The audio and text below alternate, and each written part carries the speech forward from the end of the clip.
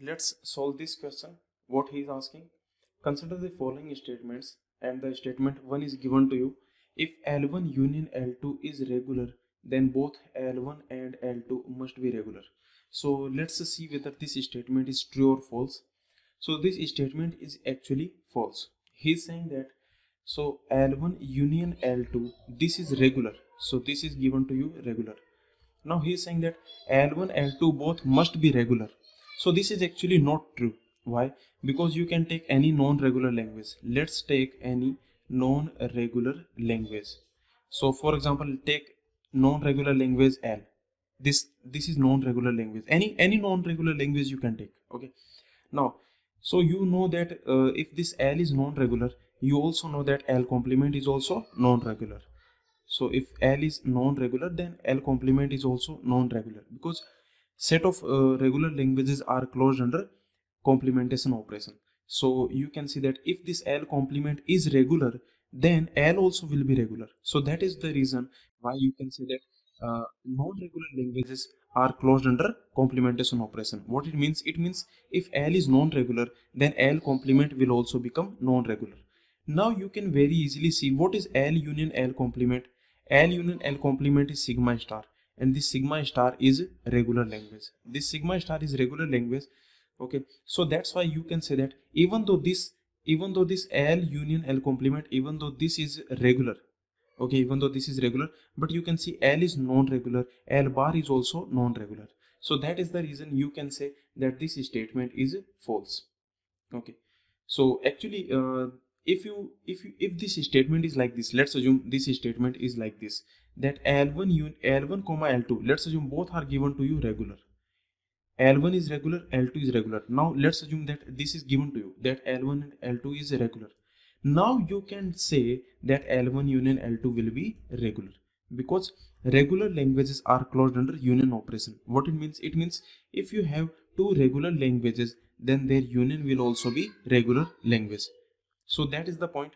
Anyway, this statement 1 is false. Now let's see the statement 2. What is this statement 2 says? Statement 2 says the class of regular languages is closed under infinite union. This statement is false. Okay. But remember, the class of regular languages, they are closed under union operation. What it means? It means if you have two regular languages, let's assume L1 comma L2, and both are regular languages. Both are actually regular languages. Now in that case, L1 union L2 will definitely be regular. This will definitely be regular. So you can say that class of regular languages are closed under union operation. Okay, but class of regular languages are not closed under infinite union. How can you prove it? Very easily you can prove it. See, take any non-regular language. Take any non-regular language. For example, consider this a power n, b power n, where n is greater than equal to 1. Consider this language. Now this language, we know that this a power n, b power n, this is a well-known non-regular language.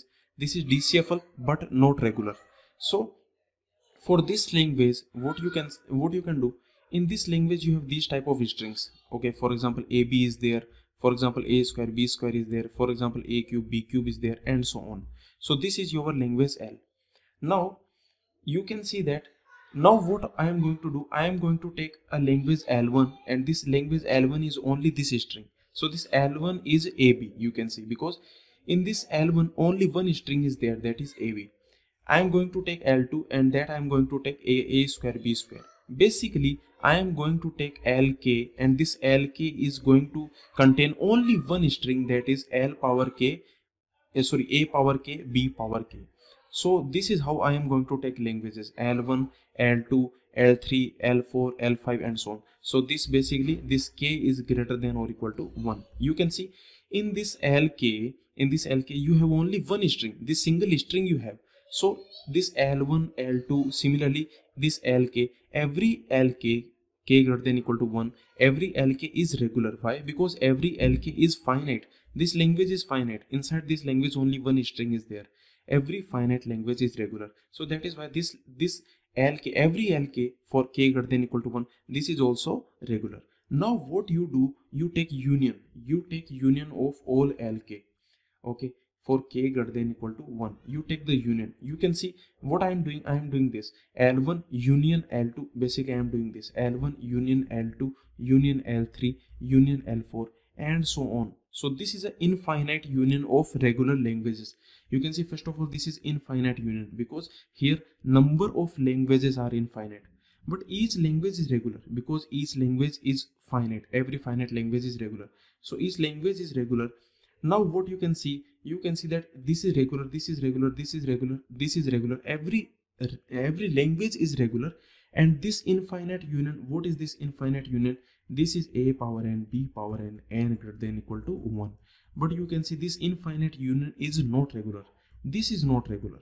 So what you can say? You can say that the class of regular languages are not closed under infinite union, because you can see each of these languages, L1 union, L1, L2, L3, L4 and so on, each of these languages, each language is regular, but their infinite union is not regular. So that's why the set of regular languages are not closed under infinite union. So that is the point. Actually, now here you can see few things. Actually, no class of languages is closed under infinite union. What I mean, for example, if you take class of CFL, set of all CFL, they are also not closed under infinite union. So under this infinite union, under this operation infinite union, so this is your operation. Under this operation you can see class of regular languages means regular set of regular languages. This regular set, or you can take CFL set, or you can take DCFL set, okay, or you can take recursive set, or you can take any. Basically you can take RE set of RE languages. You can also take set of non-regular languages, set of non-regular, so non-regular set means set of non-regular languages. Or you can take set of not RE languages. Not RE set means set of not RE language. You can basically take any set, okay, you can basically take any class of any standard class of languages you can take. You can see, okay, all these classes, okay, whatever class you take, they are not closed under infinite union. What it means? The regular set means set of regular languages, they are not closed under infinite union. Set of CFL, they are not closed under infinite union. Set of DCFL, they are not closed under infinite union. Set of RE, set of recursive, set of CSL, set of RE set. You can see similarly you can see this set of non-regular languages, they are also not closed under infinite union.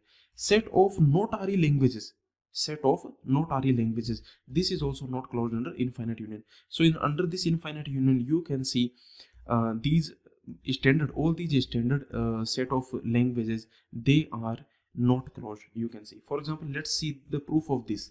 Once we see the proof of this, automatically you can conclude, you can make the proof of other things. So let's see this, that set of not RE languages are, we are going to see this set of not RE, set of not RE languages, set of not RE languages are, so set of not RE languages is not closed under infinite union, Let's see this very easily. You can see this. So what example you can take? Consider a not RE language. One thing you know that, let's assume this is the set of recursive languages. This is the set of recursive languages, and this is the set of RE languages. One thing we know that, and this outer area, this complete outer area, is set of not RE languages. One thing we know that if a language L is here, means if this language L is basically not RE, then complement of L either will be not RE, the complement of L either will be not RE, or complement of L will be RE but not REC. So either basically if L is not RE, then either L complement will be not RE, or this L complement can be RE but not REC. So this we already know. Now what we do to prove this, to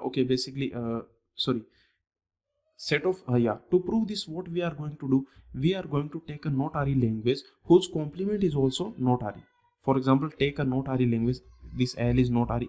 Such not RE language you take, for which L complement is also not RE. So this L and L complement both are not RE languages.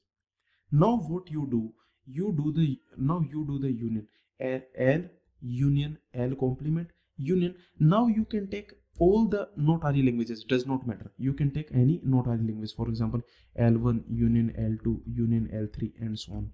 Here you can see L is not-RE, L complement is also not-RE, and all these languages L1 union L1 L2 L3 LK, all these languages are also not-RE. So what I am doing, I am doing the infinite union of not-RE languages. Each language is not-RE, each language is not-RE, but their union will be sigma star. Why the union is sigma star? Because L union L complement, this itself will give me sigma star, and sigma star union any language, that will be sigma star. So you can see that even though each language is not RE, L is not RE, L complement is not RE, L1 is not RE, L2 is not RE, even though each language is not RE, their union is sigma star, and sigma star is RE. Sigma star is actually regular, every regular language is RE language.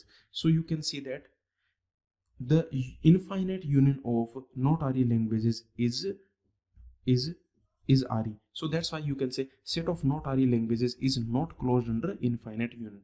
So this is very easily you can say, you can prove this. Okay, so this is the question, and for this question what we can say, that this statement 2 is also false, the class of regular languages is closed under infinite union, this is also false, and statement 1 is also false. So he is asking which of them is true, so the answer will be option D, neither 1 nor 2. Okay.